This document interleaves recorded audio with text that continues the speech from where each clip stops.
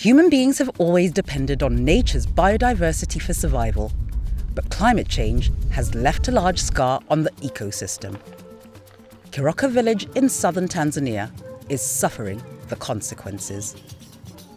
Nimekuja hapa Kiroka 1982.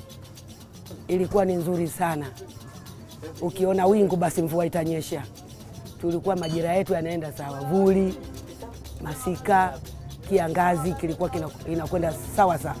Lakini sasa hivi tulivyo, mvua hazina uhakika. Kiroka village is home to nearly 6,000 people, most of whom depend on agriculture for their livelihoods. With climate change compounding the existing challenges of soil erosion, deforestation and population growth, it was time for intervention. The Food and Agriculture Organization of the United Nations, FAO, in collaboration with the Tanzanian Ministry of Agriculture, Food Security and Cooperatives, and Sokoine University of Agriculture, SUA, started training farmers and developing systems of agriculture to enhance sustainable land use and water management. The division of FAO aims to work together with local populations on how best to adapt current practices and how best to identify crop varieties which are suitable for drier circumstances in the country. So it's very much a participatory approach with local community. At the heart of climate change is water, which is increasingly scarce. Kiroka Irrigation Scheme, supported by FAO and SUA, has an area of about 147 hectares, but only 80 hectares are productive during the rainy season. Most of this area is under rice production using a new method called the System of Rice Intensification, SRI. Unlike the conventional method of continuous flooding of paddy fields, SRI involves intermittent wetting and drying of paddies. Once a paddy has enough water, it is released for use in the next paddy. Specific soil and agronomic management practices are also used. Basically, the principles include transplanting very young seedlings of 8 to 14 days old. These are very young, but also wide spacing. From one seedling to another is around 25 centimeters. Maji tunatumia machache na kweli tunayapata, kila mtu anayapata, tofauti na zamani. Tunavuna chakula kweli, tunapata kingi kutokana na mfumo huu wa CRI. Ni mwanamke mjane lakini nina watoto 3. Kweli nalima, napata chakula na naweza kusomesha wanangu na upeleka hospitali kwa mahitaji yote wanapata.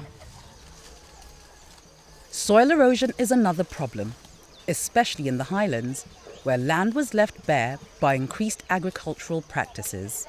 Tukafundishwa makontua, jinsi ya kupima makontua, tukatoka pale tukafundishwa jinsi ya upandaji wa migomba, tukapanda migomba ili kuyaimarisha yale makontua.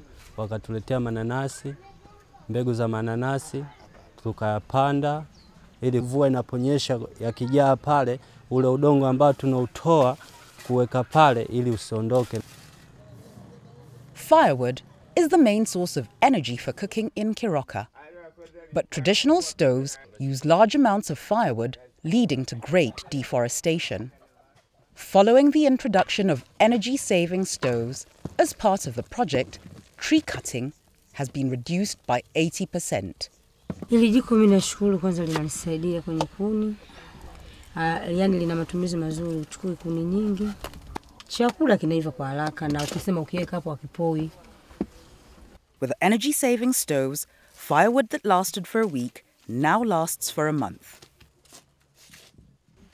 Tree nurseries were established in Kiroka village to help create woodlots, conserve water sources, and for economic purposes. Kazi nzuri ikaja baada ya hamasa kwamba tuanzishe vitaro ambavyo tunaotesha na baadaye vikishakuwa yani tunahamisha tunapeleka mashambani na sehemu ambazo miti imepungua. Mti una faida nyingi sana. Kimvuli joto inapunguza, lakini pia baadaye utavuna miti hata kama isiwe mimi, lakini mwanangu au mjukuu wangu atakuja kufikia kutumia. The tree planting project was also introduced in schools. Tukitoka darasani tunaelezea wanafunzi wetu kule mambo ya mazingira darasani. Tukitoka nje tunaelezea wanafunzi kinadharia kwa kupanda miti. Tunawaeleza faida ya kupanda miti.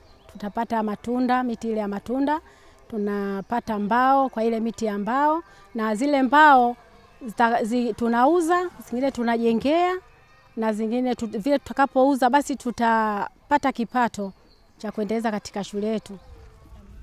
All these diversified interventions are helping this community as they adapt to climate change. The interventions which we're implementing here are climate smart agriculture, whereby we are addressing productivity, we are addressing adaptation, resilience, and also we are addressing mitigation. Because it was participatory from the beginning, we wanted to ensure that they understood, first of all, because that was more important, the understanding of what the effects would be in years to come and how they could try to address it now and start working with it for the next generation.